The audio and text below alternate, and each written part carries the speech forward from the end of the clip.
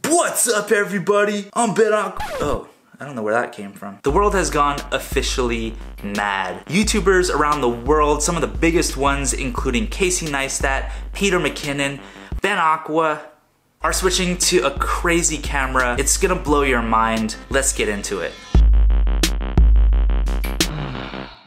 Greetings, Earthlings, it's Ben Aqua. So you know how there's like a million 4K cameras and there's so many choices for juicy lenses and phones? It's almost like there are too many choices, which is kind of a good problem to have. But one of the solutions that a lot of us YouTubers are going for to remedy all of our first world camera problems is we're doing a bit of a downgrade in order to upgrade our lives. But hear me out, hear me out. What are a lot of us doing? We're switching back to our crappy ass old phones. Not just for talking to people through a really staticky ass connection, but also for vlogging and YouTubing.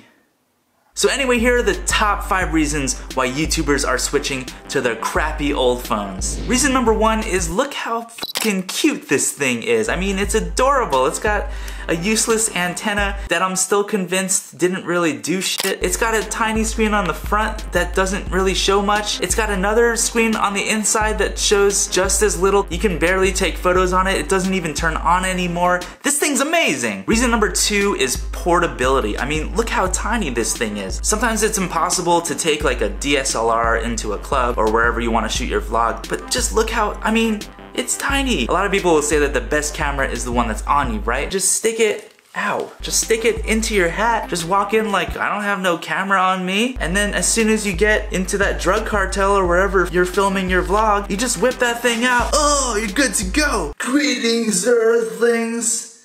Reason number 3 why everyone is switching to their shitty old phones is camera quality. Retro is back. Everybody wants filtered images. The more fake film grain, the better. This thing takes, I don't even remember how many megapixel photos and videos, but it used to take them, and they were really, really shitty. And when you're done shooting with this puppy, there's no way of actually getting the files from the phone onto your computer to edit your video. It's truly a miracle. Reason number 3 or 4 or whatever is durability. When I tried to charge this a few minutes ago, it didn't even turn on, probably because it's from like 2003. But it doesn't matter because I have dropped this thing. You don't have to worry about the screen cracking because the whole thing is made out of shitty plastic. You don't need screen protectors or cases. I mean, you can do stuff like this and not even worry about, oh, shit.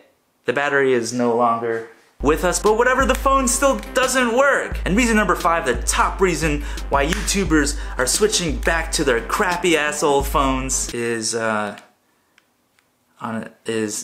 I can't even think of another reason. Anyway, there are the top 5 reasons why you should be using your crappy ass old phone for YouTube. Let me know what you think in the comments. Smash that like button. Thank you so much for watching, and don't forget to flip up that subscribe button so you can watch my next video where I take this thing, bake it into a pizza, pour queso all over it, and then feed it to a herd of goats.